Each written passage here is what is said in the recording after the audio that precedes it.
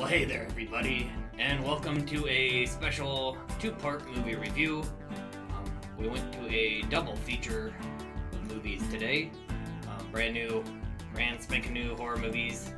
The first one was kind of they didn't advertise this movie very well, so that was a bad sign. We barely knew about it. And it's like a remake of an old movie, and it's based on a popular book. And we still didn't hear about it. That's a bad sign, but we'll get to that. And the other movie we saw was Gretel and Hansel. And that is very interesting. We have opinions. First up is The Turning. The Turning. The Turning is based on this old book. I don't know how to read, but it's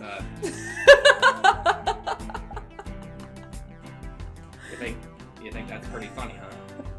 Anyways. I'm sorry, I'll teach you to read later. You better. You know, everyone says they read those dirty magazines for the articles, and I can't even read them, so I feel like I'm missing out on the best parts.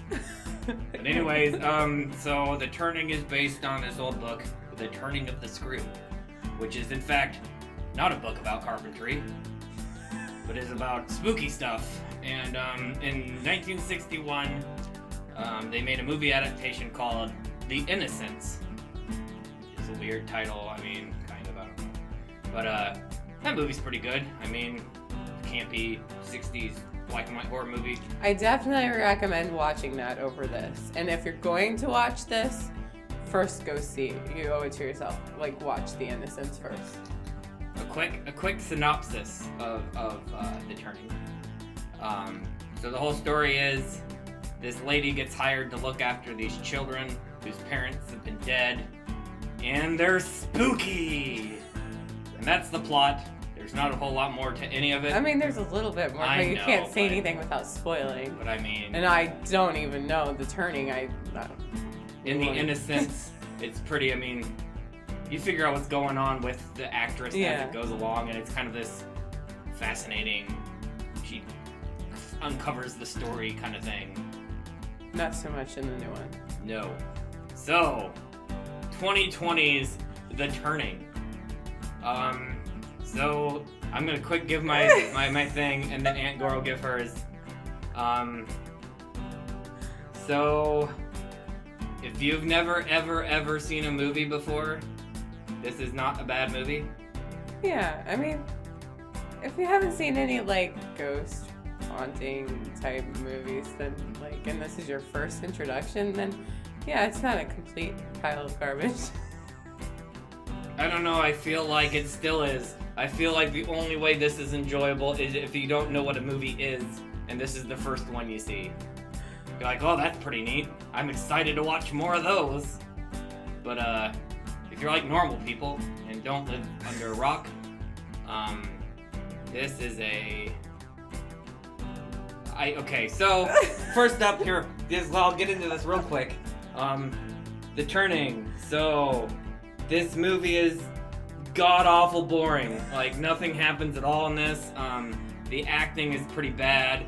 The script is horrendous. Even if the actors trying their best to do this script, it's just horrendous. And then it looks nice. The visuals are nice. It looks pretty. There's nothing that looked bad about this movie. There were some weird CGI spiders that were unnecessary, but that's not even close to important.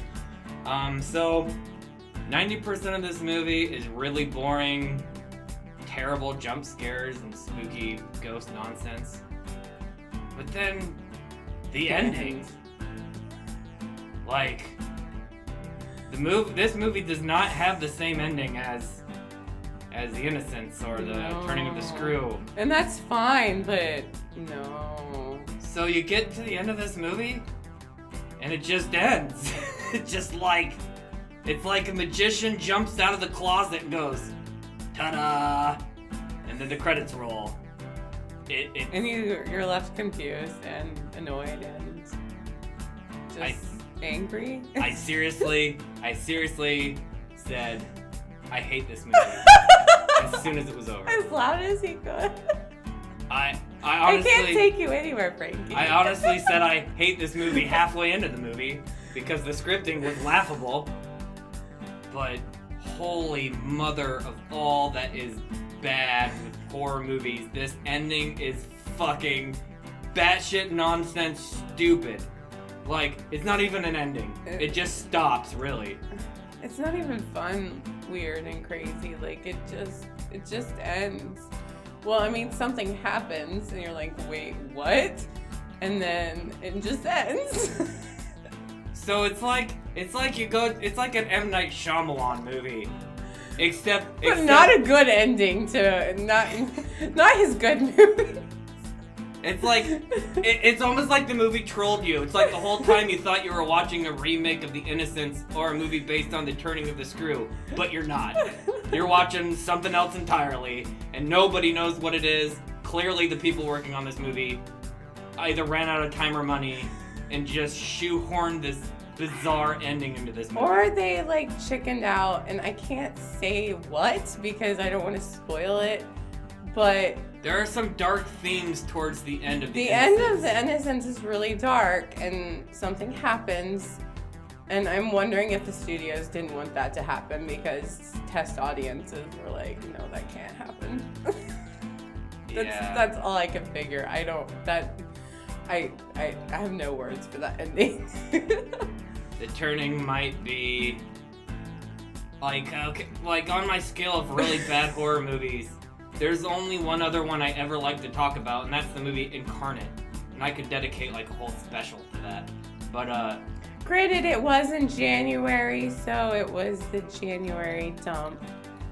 Yes. Like that we lovingly like to call it, which is usually the horror movies the studios have no faith in, so they all cram them all into January. Like, the worst part about this is, like, I'd like to recommend it, but like, even if it would just had a normal ending, I would have been like, okay, well, this is just whatever, yeah. One of these whatevers, just like The Grudge was just a whatever. But that ending, it's just, even if you sit through the whole movie, you'll get to the end and be like, I fucking hate this. This is the stupidest thing I've ever seen. Or maybe you love it. I kind of love it because of that, and I also hate it deeply, deeply, deeply. Another point to make is in The Innocents, the children, both of the children, are very young. Like, they're under 10. They're not preteens or teens. I don't know how old the boy was supposed to be in this, because he's a lot older now. The Stranger Things kid. The It kid. But he was definitely like preteen teen. So the way he acted made sense because he's like a teenager, and that's how teenagers act. But in The Innocents, it's very telling, and I can't say like the young anything children, without spoiling the young it. children act much more mature for their age in a creepy and delightful way. In The Innocents. Yes. In The Turning, the children just act like children. So, I mean, that's not that creepy unless you just hate children. Like, I mean, I hate children, but they don't scare me. They just fucking annoy me. And so did the kids in this movie. They were just annoying and not creepy. The Turning might be the worst horror movie I've seen in years. But if you want to see a train wreck that completely derails at the end, check out The Turning. But if you can only go see one horror movie in the theater right now, we have a better suggestion. Yes. Gretel and Hansel, new 2020 horror fantasy film, based on the popular, well-known children's fairy tale, whatever. You know, the kids go in the house and they throw the witch in the oven. Ta-da, the day's saved. Okay, so this is a modern take on this story, and I can't say too much about this because the commercials did a really good job of not telling too much about this. But this is the complete opposite kind of film that The Turning was trying to be, because The Turning was trying to be one of those blah, blah, blah, kind of movies. Just constantly. That's all it had going for it, spooky-wise, because kids weren't spooky, they were not. But Gretel and Hansel, which I thought was going to be just that kind of movie, actually hardly has any jump scares. This is visual like and atmospheric, creepy kind of movie, but it's not really scary. It's almost more like a fun fantasy film. Yeah. Like it's honestly a really. I really enjoyed this. I mean, had it no still expectation. definitely has horror elements. Don't get us absolutely. wrong. In fact, we were kind of surprised it was only PG-13 at the end. I know for a PG-13 movie, I think there was more gore in this than there was in the new Grudge movie, which was rated R. Explain that shit. But anyways, so Gretel and Hansel is a solid movie. It's well acted. It's creepy. It's not too scary, so older kids could probably go to this one. Yeah, we saw lots of kids in the theater, actually. It wasn't, and by no means was this any kind of masterpiece of cinema. Oh, no, but it was a really fun watch. And, I mean, it's not going to be for everybody, because that type of movie is not going to be for every horror fan, obviously. But we personally really enjoyed it. It's not really a hardcore horror No. film. It's a delightful horror film. It's a lot of fun to watch. And even though, like, there's nothing the way they tell the story is a little different, but there's nothing super surprising about this film.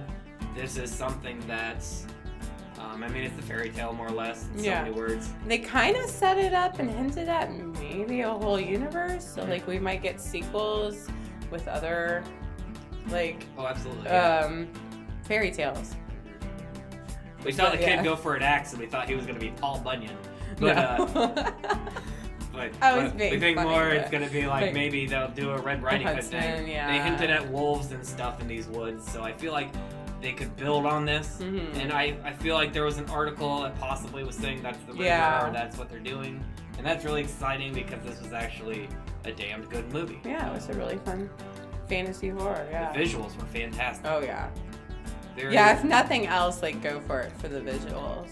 Yes, but surprisingly, I had equal expectations for both films, but I should have lowered mine quite a bit for The Turning, and maybe raised them a bit. I really like the main actress, too. She's becoming quite a scream queen. In what? In Gretel and Hansel. Oh, yes. Because she's from It and, blanking. Oh, but I know we've seen her in lots of... I had no fucking idea. Oh, you didn't realize? She's been in a few other horror movies recently that we've seen. I can't I know. I don't know. The top of my head, but she's from It. So, yeah. What was the girl in the other movie from? Returning, what's she from? She was in the newest Terminator movie, and she was also... That's right. Much better movie. What was the other thing we've seen her in? Don't see The Turning, see The Terminator. Yeah, and definitely. Pretend it's The Turning. Like, seriously, it's probably streaming soon now, because, like, it didn't have much of a theater. Yeah, nobody went and saw the new Terminator movie, and it was actually really pretty goddamn good. I mean, if you like the Terminator movies, it's one of the better ones. Yeah, it definitely was one of the better sequels after number 2. Yeah, I mean, we already did a review about Yeah, we did a review, but we can't give that movie enough love because it kind of got overlooked. I know it's not and really I feel bad for movie. that actress. It's not her fault that movie was garbage. Yeah, it wasn't, like, the script was just so bad. And it's like, as a caretaker of children, wouldn't you know how to take care of children? Oh, I know. She was in that really good Black Mirror episode that I think even got nominations and awards and stuff. Yes. So she's a very talented actress. I hope she gets better roles, or a better director, or a better production company, or a better whatever the fuck this was. I just, like, get this feeling that they made this, like, several years ago and just kept pushing it. It feels like that. It feels like this was a very incomplete movie. The Turning feels like I was missing 20 minutes of the movie. Oh, definitely. I got to the end and I'm like seriously, just honestly, if you should see it. Go check it out. But first or second, maybe don't pay money for it. Sneak watch it back. The Innocents, which is on YouTube. Yeah, we found it on YouTube, but it's hard to find it. Yeah, but if you live in the Portland area, I think Movie Madness has it. So go rent a copy at Movie Madness. They have everything. Yeah. But that's only if you're local. So. But anyways, those were the horror movies we saw tonight. Yeah. Again, The Turning is the worst horror movie I've seen in years. So take that as you will. Obviously, these are my opinions. Oh, also, I mean, I know we already did a review, but we rewatched The Color Out of Space. And it's still good. And it's in theaters right now, like, more widely available, so definitely go check it out if you have a chance. I really liked it. And they fixed a few of our minor complaints with it after our first viewing in October. So yeah, it's definitely check that out if you like that kind of movie. They didn't change a whole lot, but just a few things. And just like minor things that were like just like stupid nitpicky things that we had a problem with. But Color Out of Space is a lot of fun. It's not super highbrow HB, but it's also not like garbage. And it's Nicolas Cage, so I mean, I would say it's kind of like if this was the highest and this was the lowest. Color Out of Space, eye level. That's fair. Color Out of Space, it's eye level. The Turning, it's somewhere around my butthole. Hansel and Gretel and Hansel. Probably my left nostril. And those are my ratings. It's a perfect rating system. So, well, thank you. And we'll see you next time. Thanks for watching.